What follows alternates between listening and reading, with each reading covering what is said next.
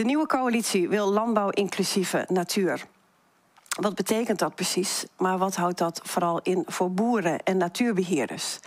Arjan Ponsen is gebiedsbeheerder van Buijtenland van Rhoon. Een eeuwenoude polder waar akkerbouwers al jaren werken. En nu sinds een aantal jaar ook aan een landbouwinclusief natuurplan. Samen met de studenten hier op Inholland Hogeschool in Delft interview ik hem. Welkom bij deze nieuwe aflevering van College Boer.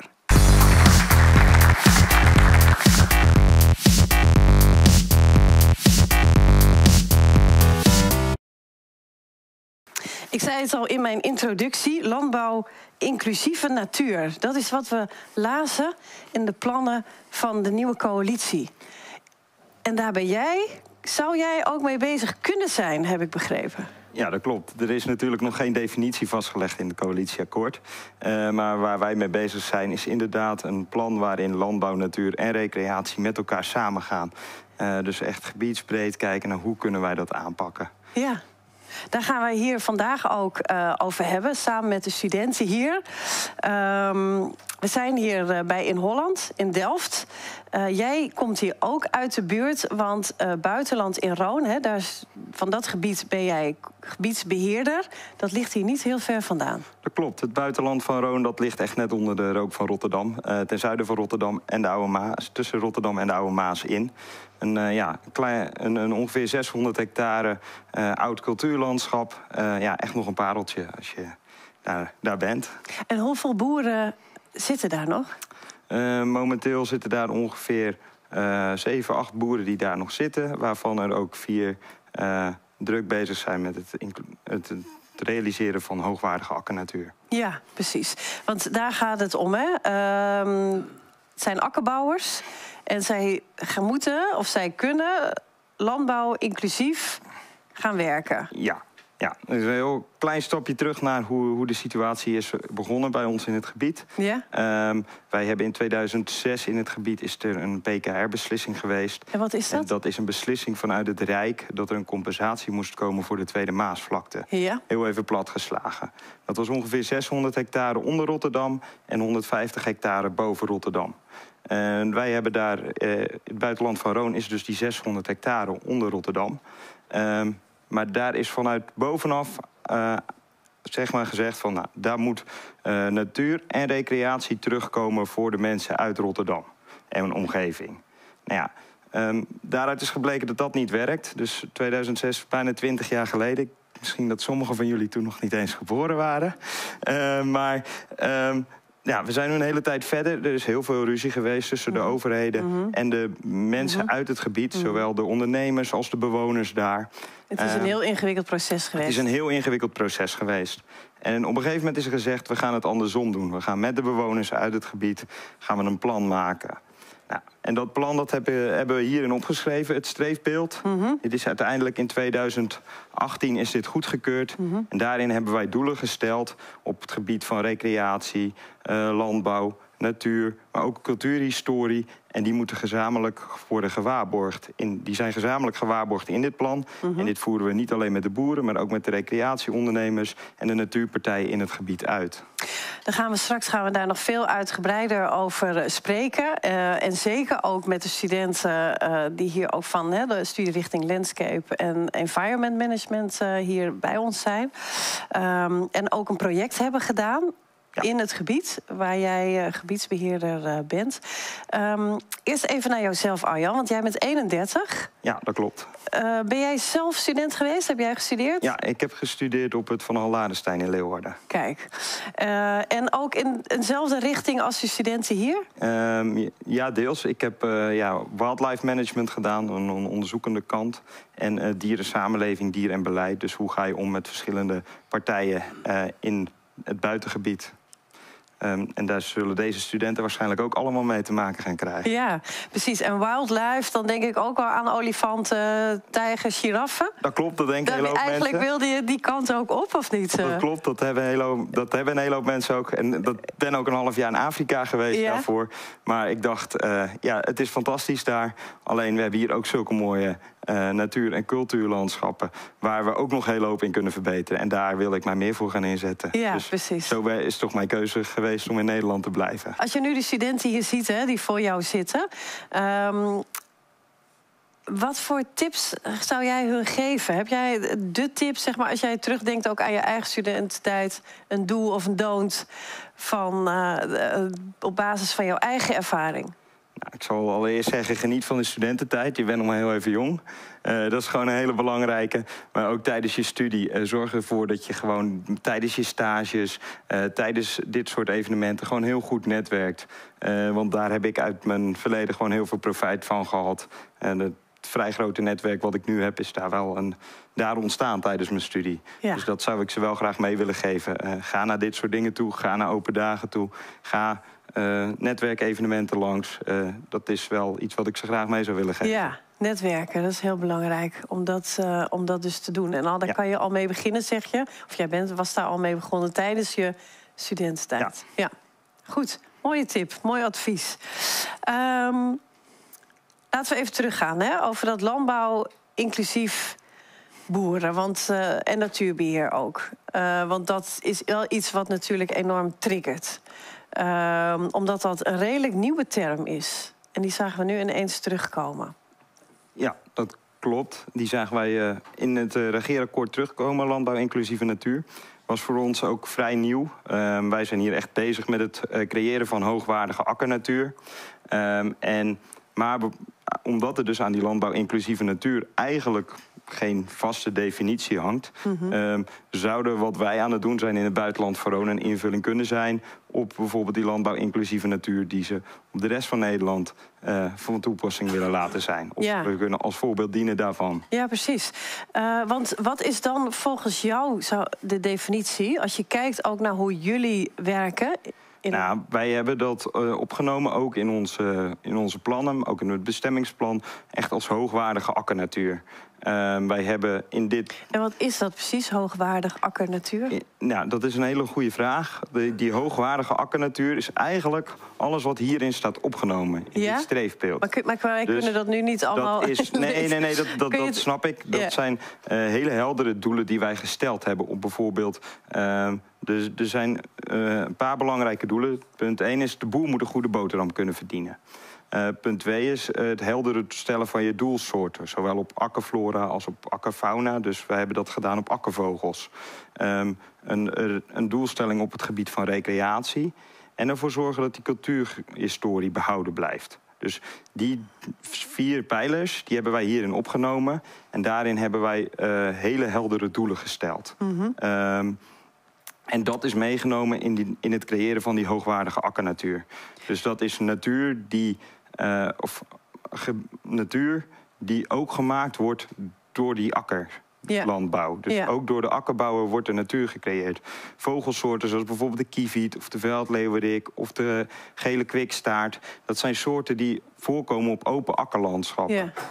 En daarvoor is het heel belangrijk dat die ook in stand worden gehouden. Maar wel op een minder intensieve manier dan dat er nu gebeurt in Nederland. Ja, precies. En je spreekt iedere keer over wij. Wie zijn dat dan precies? Is dat samen met de boeren ook? Ja, dus wat ik zei, dit is opgesteld door de natuurpartijen, de agrariërs in het gebied, maar we hebben ook horeca- en recreatieondernemers in het gebied. En zij hebben een gebiedscoöperatie opgericht. Dat zijn momenteel 22 partijen. Waaronder dus bijvoorbeeld ook de bewoners zich vertegenwoordigd hebben in een vereniging. Die over alles wat wij doen, zeg maar, dat zij zijn onze ALV. Zij hebben het hoogste stemrecht over wat er gebeurt in een gebied. Dus we doen het echt gezamenlijk. Het is een heel democratisch proces. Ja, precies. Want we hebben het natuurlijk gehad over de boeren. 4 boeren, zei je, zitten in die coöperatie. Ja. bewoners, hoor ik jou ook zeggen. Hoeveel mensen wonen daar bijvoorbeeld? Kun je even een beeld schetsen van het gebied? Wij zitten dus echt onder de A15. Dus echt onder Rotterdam. Ja. De A15 is de grens. En daar buiten liggen nog 2 grote dorpen, Rhoon en Barendrecht, Portugal. En ja, het enige stukje akkerbouwgebied daar nog van 600 hectare, dat zijn zeg maar wij. Alles omliggend is stad. Is stad. Ja. Of dorp. Ja. Okay. Dus wij zijn echt een klein pareltje zeg maar in het stadse landschap. Ja. Oké. Ik wil graag naar de vragen ook van de studenten toe. Ik ben Lune Klaanweek. Ik doe de opleiding Dier in de Duurzame Samenleving hier op Hogeschool Inholland Delft. En ik had de vraag, kunnen er ook nog landbouwhuisdieren binnen het gebied terecht? Dat is een hele goede vraag, of er nog landbouwhuisdieren binnen het gebied terecht kunnen. Momenteel zit er nog 1 grote veehouder in het gebied. Deze die gaat ook binnen een paar jaar verdwijnt die uit het gebied. Wij zijn momenteel bezig met kijken hoe kunnen we zo goed mogelijk landbouwhuisdieren toepassen in het gebied. Dus waar is er behoefte aan? Waar is er vraag naar? Maar ook hoe kunnen ze ons bijvoorbeeld helpen binnen de natuurmaatregelen die wij aanleggen in het gebied, om die zo goed mogelijk te onderhouden. Want je kunt je voorstellen als we bijvoorbeeld bij kruidrijke graslanden het maaien, het zal zonde zijn als er niks mee gedaan wordt met het maaisel. Want paarden vinden dat bijvoorbeeld hartstikke lekker. Dus we zijn wel aan het kijken hoe past dat ook binnen de bedrijfsvoeringen van die boeren en de omschakeling die ze daarbij moeten maken. Maar daar is waarschijnlijk nog wel ruimte voor. Dus jullie zijn daarmee bezig. En je zegt van er zit nu een veehouder in het gebied, die is van plan om te stoppen, begrijp ik? Ja. Die gaat afbouwen? Ja? Dat klopt, omdat er een beslissing is genomen dat er natuur en recreatie gemaakt moest worden op deze locatie, is het Rijk ook verplicht om de gronden te verwerven. Dat houdt eigenlijk ook in dat de boeren daar een soort van weg moeten. Daar hebben ze een vergoeding voor gekregen. Nou ja, sommige boeren die willen heel graag blijven. Daar zijn we ons heel hard voor aan het maken binnen de gebiedscoöperatie. Maar andere boeren hebben gezegd, ik zie wat hierin staat toch niet helemaal gebeuren met mijn bedrijfsvoering. Of ik wil me daar niet aan committeren. Dus ik ga op een andere locatie verder. Ja, oké. Maar er is dus wel plek voor vee, begrijp ik? Er is ruimte voor vee, maar wel in beperkte mate. Wij zijn van, wat ik ook zei over het cultuurhistorisch, wij zijn eigenlijk altijd een akkerbouwgebied geweest. En vroeger hadden de mensen kleinschalig vee. Dus schapen, koeien, kippen, varkentjes bij het huis. En daarbij zijn we ook aan het kijken van hoe kunnen we dat weer terugbrengen. Misschien wel op een iets productievere schaal. Maar dat zou ook heel extensief zijn. Dus waar is er dan behoefte aan? Waar kunnen denk in de vorm van bijvoorbeeld een vleespakket. Ja, daar hoef je niet heel veel koeien voor te hebben. Maar dat zou wel kunnen helpen met bijvoorbeeld het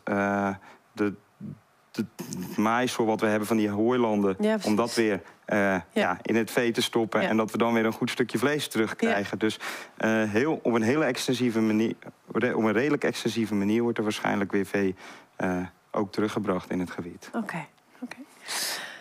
Andere vraag. Ja, ik ben Eline en ik studeer Dier in de Duurzame Samenleving aan Inholland.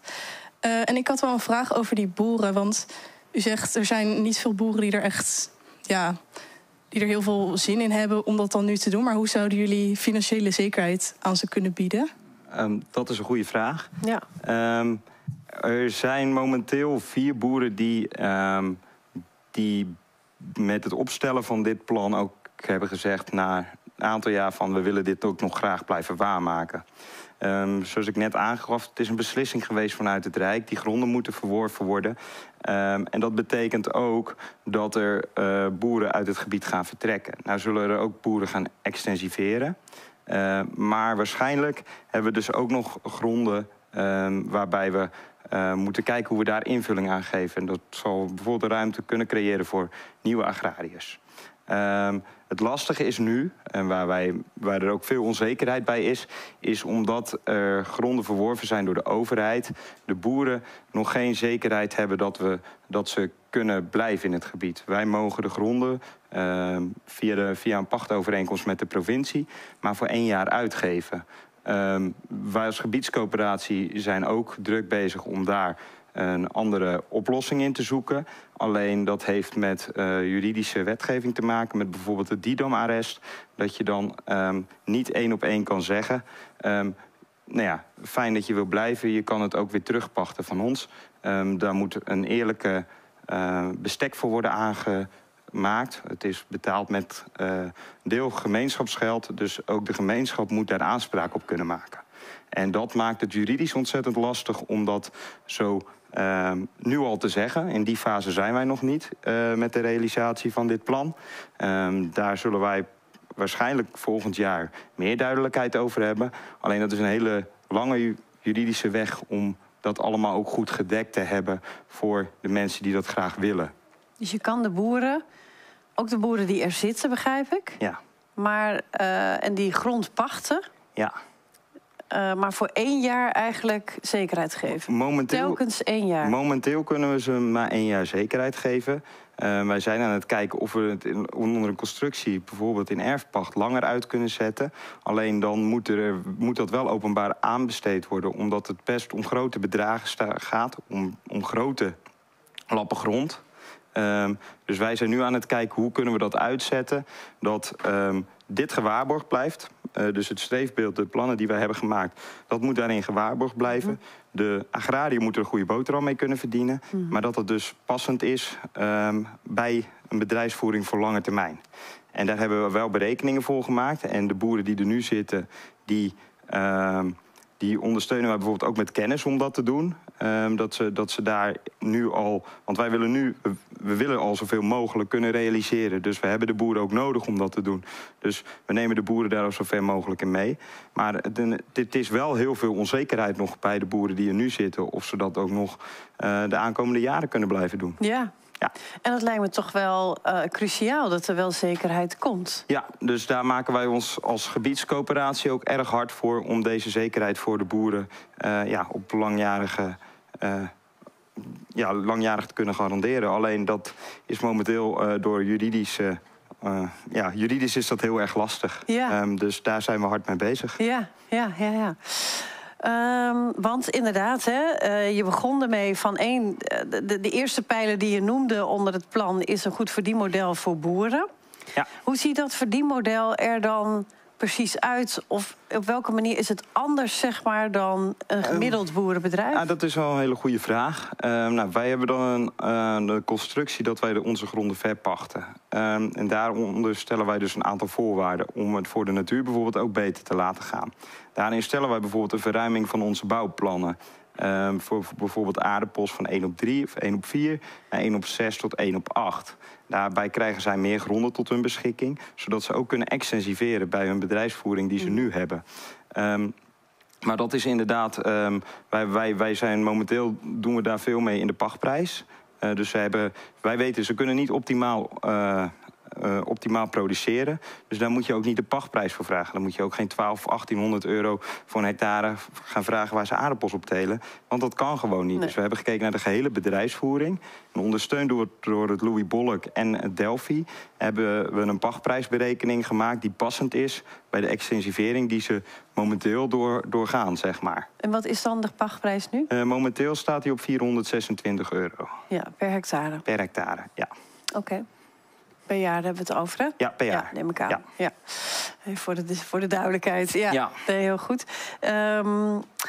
Precies, dus jullie proberen de kostprijs in die zin zo laag mogelijk te houden voor de boeren die er zitten. Dat zij dus inderdaad hun rendement zo maximaal mogelijk kunnen. Ja, en daarnaast proberen we ook de afzetketen lokaal te versterken.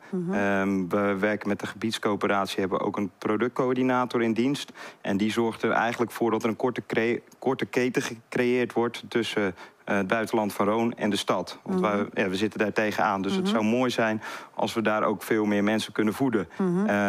Want niet iedereen komt zijn brood nog bij ons halen. En dat zou wel kunnen. Dus daar zijn we heel erg op aan het sturen om ook een meerprijs te kunnen krijgen via die korte keten voor onze boeren. Ja, precies, om dat te stimuleren. Om dat te stimuleren, ja. En merk je dat daar ook dat op gang komt? Is daar vraag naar vanuit de omliggende Stedelingen? Ja, als Buijtenland van Rhoon zijn we de afgelopen jaar... Nou ja, we zijn nu 6 jaar bezig, 5, 6 jaar bezig. En we hebben wel gezien dat onze naamsbekendheid groter wordt... en ook mensen ons kennen. Dus ze komen ook vaker naar het gebied toe om de producten te halen.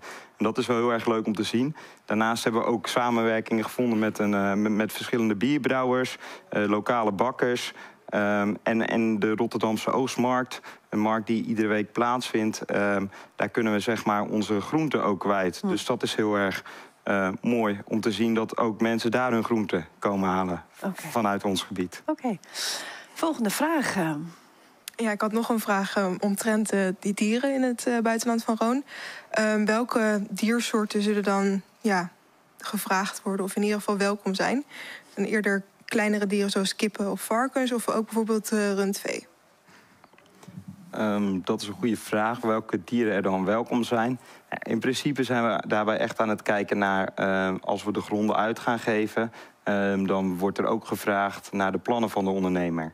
En daarbij willen wij ook de ondernemer ook de mogelijkheid bieden... om daar zelf invulling aan te geven. Dus wij hebben hier een hele hoop vastgelegd. Het zijn de hoofdlijnen. We hebben natuurmaatregelen die vast in het veld liggen. Maar daarnaast willen we de ondernemer nog wel de ruimte geven... om ook echt te kunnen ondernemen. En daar bijvoorbeeld vee in toe te passen... waarvan wij denken, dat kan wel in het gebied. Dus, maar dat zal niet een grootschalige varkensboer... of een grootschalige kiphouderij zijn. Dat zullen waarschijnlijk kleinschalige landbouwhuisdieren Dus bijvoorbeeld hobbymatig of kinderboerderij... zou dat een optie kunnen zijn? Als de ondernemer daarbij met een goed plan komt, dan zou dat een mogelijkheid zijn. We hebben nu 1 zorgboerderij ook in het gebied zitten... die ook al wat vee heeft. Maar dat zijn bijvoorbeeld 4, 5 koeien en wat varkentjes. En dat wordt allemaal lokaal afgezet. En die past dus ook zeg maar zijn aantal varkens... Hij kan niet heel veel varkens hebben, maar het aantal varkens wat hij heeft... kan hij wel allemaal lokaal kwijt. En hij doet dat niet meer dan dat, omdat hij het anders niet kwijt kan. Dus zo proberen we dat wel echt te vermarkten. Okay. Ik ben Sanne, ik doe ook de opleiding Duur in de Dierzame Samenleving. En je had het over doelsoorten in het gebied. Maar wat doen jullie dan allemaal om die zeg maar goed te kunnen ondersteunen en in balans te houden? Dat is een hele goede vraag. Wat doen wij om de doelsoort in het gebied te ondersteunen en in balans te houden? Ik had het net al gehad over het verruimen van de plannen van zo'n boer. Daarbij hebben we ook gezegd van er moeten meer vlinderbloemige bloeiende maaigewassen in het gebied aanwezig zijn, omdat er zo ook meer insecten te krijgen. Waarbij we dus kijken naar welke gewassen zijn er. En welke gewassen waren er? Nou, de gewassen die er waren, die telen we nog steeds, maar op iets mindere mate. De afgelopen jaren hebben we bijvoorbeeld al geëxperimenteerd met 10 nieuwe soorten gewassen. En daardoor... Zoals bijvoorbeeld? Bijvoorbeeld vlas. Die doet het aardig bij ons in het gebied. Denk daarbij bijvoorbeeld aan bruine bonen, kikkererwten, gele erwten, sojabonen, blauw lijnzaad, huttentut. Zo proberen we ook te zoeken naar een verlengperiode van de bloei van de gewassen in het gebied. We hebben verschillende natuurmaatregelen die bloeien, verschillende gewassen die bloeien. En dan proberen we de bloei van de gewassen zo lang mogelijk in het gebied door te trekken. Dus dat al die gewassen in andere periodes bloeien. En dus ook niet allemaal naast elkaar staan. Dan proberen we ook bijvoorbeeld met vlas wel afspraken te maken dat alle boeren een beetje doen, zodat het door het hele gebied weer heen staat. Zodat er overal insecten van profiteren. Dus dat doen we met de boeren ook. We leggen vaste natuurmaatregelen aan. Bijvoorbeeld natuurvriendelijke oevers. Afgelopen jaar hebben we daar 15 kilometer van aangelegd. En we zien daar gewoon verschillende soorten flora opduiken die in een hele oude bodem nog zitten. Dat is fantastisch. We hebben daar, dan zie je echt, vorige week waren ze helemaal, of 2 weken geleden waren ze helemaal roze. Deze week zijn ze helemaal geel en volgende week zijn ze helemaal wit. En die veranderen zo qua kleur, zeg maar, door het jaar heen. Ja, en dat is dus echt wel een boost aan de biodiversiteit. En die ligt, zeg maar, als een groen-blauwe dooradering echt door ons hele gebied heen. Dus dat zijn ook gebieden waarbij we dus, of maatregelen waarbij we dus zeggen, dit ondersteunt ook onze doelsoorten. We hadden slootjes, die waren echt zo, daar kon je niet uitkomen. Zelfs als persoon was dat lastig. En je kan je voorstellen dat als je een kievietskuiken bent van een paar gram en zo klein, ja, dan verdrink je gewoon in zo'n slootje. Nou, wij hebben die sloten dus allemaal verbreed en verflauwd, zodat die kievieten daar niet meer in verdrinken. Nou, dat soort maatregelen die nemen wij dus ook om onze doelsoorten daarbij te helpen. Oké. We hadden het eerder al over de nieuwe coalitie en de plannen daarvan. Landbouwinclusieve natuur staat daarin genoemd. Jij zegt van nou, kom bij ons kijken, want eigenlijk wat wij doen, dat zou heel goed passen binnen een definitie daarvan. Ja. Nou zien we ook zaken niet staan in het nieuwe coalitieakkoord. Zoals bijvoorbeeld de NPOG, het Nationaal Landelijk Programma Landelijk Gebied. Het ziet ernaar uit dat daar gewoon een streep doorgaat. Eerder was het buitenland van Rhoon, waar jij gebiedscoördinator bent, was daar ook voorbeeld van. Hè? Hoe kijk jij daar nu naar die beleidskeuze? En op welke manier kan dat ook jouw werk gaan veranderen? Ja, persoonlijk vind ik het erg jammer dat die keuze is gemaakt. Wat wij doen, dat kost ook gewoon een hoop geld. Gaat gewoon een hele hoop geld in zitten ook. Dus persoonlijk vind ik het jammer dat er dan op bijna 20 miljard bezuinigd wordt op dit soort aanpakken. Want het is echt wel. Het kan echt hele goede en hele mooie dingen opleveren in het buitengebied. Dus daarom, wat je net ook zegt, ja, wij willen graag als voorbeeld kunnen dienen voor zo'n invulling bijvoorbeeld. Dat mensen bij ons komen kijken, ja, zo kan het ook. Alleen, er zijn wel de middelen voor nodig om dat te realiseren. Want wij realiseren ons ook heel goed dat wij een uniek gebied zijn in Nederland die dit op deze manier kunnen doen. Wij lopen tegen heel veel dingen aan en er gaan heel veel dingen goed. Dat wordt allemaal vastgelegd, gedocumenteerd, zodat we dat ook kunnen overdragen naar andere gebieden die daarmee aan de slag willen. Alleen ja, wij hebben ook wel hele ambitieuze en hoge doelen gesteld. En dat is het ook. De doelen zijn heel hoog, we kunnen heel veel, maar ook als je minder hoge doelen kunt stellen, kun je toch aan die basiskwaliteit een hele hoop bijdragen. En daar willen we ook graag een voorbeeld van zijn. Van, ja, je hoeft niet alles te doen wat wij doen, maar al doe je de helft daarvan al, dan ben je al. Dan krijgt de biodiversiteit al een hele grote boost. Ja, precies. Ik kan me ook wel voorstellen naar boeren en tuinders die zitten te kijken naar deze aflevering en naar jouw verhaal, dat ze ook wel zoiets hebben van, er komt wel heel veel bij kijken. En ik geef ook wel heel veel van mijn eigen ondernemerschap op. En geef ik over aan die gebiedscoöperatie. Nee, dat is eigenlijk niet zo. De boer die blijft wel eigen ondernemer, zeg maar. Wat ik zei, wij willen de ondernemers wel de ruimte geven om daarin te ondernemen. Wij gaan niet zeggen, dit moet zus of dit moet zo. Maar we hebben wel voorwaarden die wij stellen om bij ons te kunnen boeren.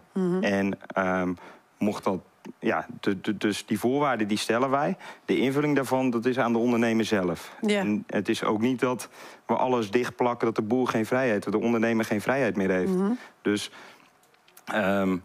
je kan voorwaarden stellen en binnen die richtlijnen moet je het eigenlijk je bedrijfsplan kunnen schrijven. En op basis daarvan kun jij gewoon ondernemen. Yeah. Dus ja, ik kan me voorstellen, het is niet het reguliere boeren zoals wij de afgelopen 50 jaar hebben gedaan. Maar dat is ook iets waar we in Nederland denk ik niet meer op zitten te wachten. En dat in de toekomst ook zal gaan veranderen. Dus wij kijken heel erg naar wat kan wel in plaats van wat kan niet. Ja, oké. Dat is een mooie afsluiting wat mij betreft. Is er nog ruimte voor een vraag? Ja? Ik ben Bieke en oud-student van Dier, de duurzame samenleving. En mijn vraag is, wat heeft het gebied nodig om meerwaarde te creëren in de korte keten? Wat heeft het gebied nodig om meerwaarde te creëren in de korte keten? Dat is een hele goede vraag. Wat heeft het gebied nodig om meerwaarde te creëren in de korte keten? Wij zijn dus heel erg bezig met naamsbekendheid. We willen bekender worden. We willen meer recreanten ook trekken naar het gebied. Dus er komen meer mensen in ons gebied op een gegeven moment. Alleen daarvoor, wat ik zeg, er is nog heel veel onzekerheid over hoe we verder gaan met de mensen in het gebied, met de agrariërs in het gebied, met de ondernemers in het gebied, hoe die verder kunnen. Als daar meer duidelijkheid over zou zijn, dan zal ook voor die korte keten het interessanter worden om bij ons hun boodschappen te komen doen. En ook voor afnemers die korte keten kunnen faciliteren, om daar afspraken over te maken. Want die willen ook langjarig zekerheid hebben. Dus daarbij zijn we nu ook, wij voelen nu ook wel dat dit het punt is waarop wij daarop actie moeten ondernemen. Zowel voor onze afnemers als onze mensen in het gebied, als de mensen die we naar het gebied toe willen hebben. En daar zijn we dus ook echt wel heel hard mee bezig om dat te kunnen realiseren. Kan het ook zijn dat, omdat het transitiefonds, dat is er niet meer, heeft dat directe consequenties voor dit project? Voor ons project heeft dat niet directe consequenties. Het is wel jammer dat we bijvoorbeeld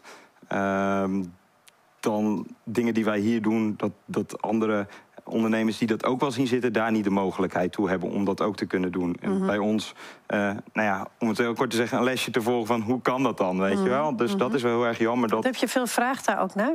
Ja, wij hebben heel veel vragen naar mensen die echt wel geïnteresseerd zijn in wat we aan het doen zijn. En die nodigen we ook van harte uit om bij ons te komen kijken hoe we dat doen met de mensen uit het gebied. Juist ook vanuit de landbouw? Ja, juist ook vanuit de landbouw. Kijk, en ik vertel nu het verhaal, maar onze boeren die kunnen dat nog veel beter. De mensen die in het gebied wonen, die kunnen dat ook hartstikke goed.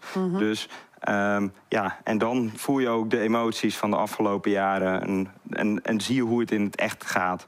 Dus vandaar ook, kom bij ons kijken en praat met de mensen. En dat wil ik ook de studenten meegeven als je later in je werkveld actief bent. Luister ook naar de mensen uit het gebied. Want als je dan goed luistert, en misschien is niet altijd alles haalbaar wat ze willen, maar toch kan je altijd een deel meenemen in het verhaal wat ze vertellen en in jouw ontwerp.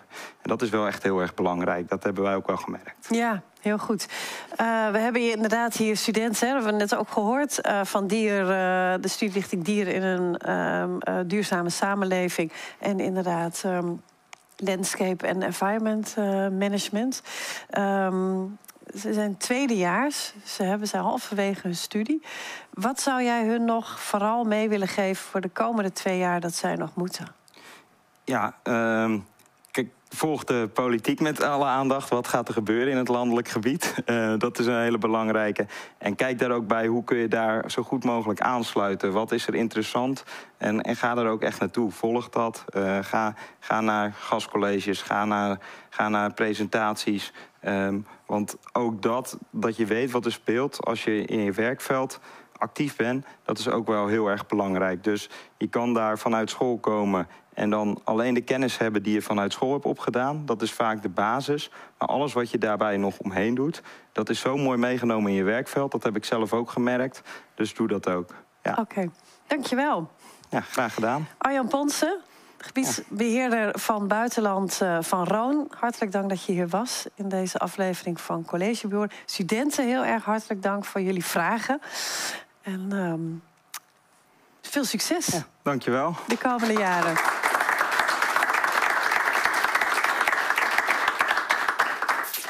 Dit was weer een nieuwe aflevering van College Boer. En voor het eerst op Inholland in Delft. Waar ik met de studenten sprak met Arjan Ponsen. Hij is gebiedscoördinator van Buijtenland van Rhoon.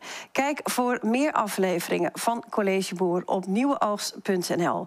Deze aflevering verschijnt ook nog als podcast. Hartelijk dank voor het kijken.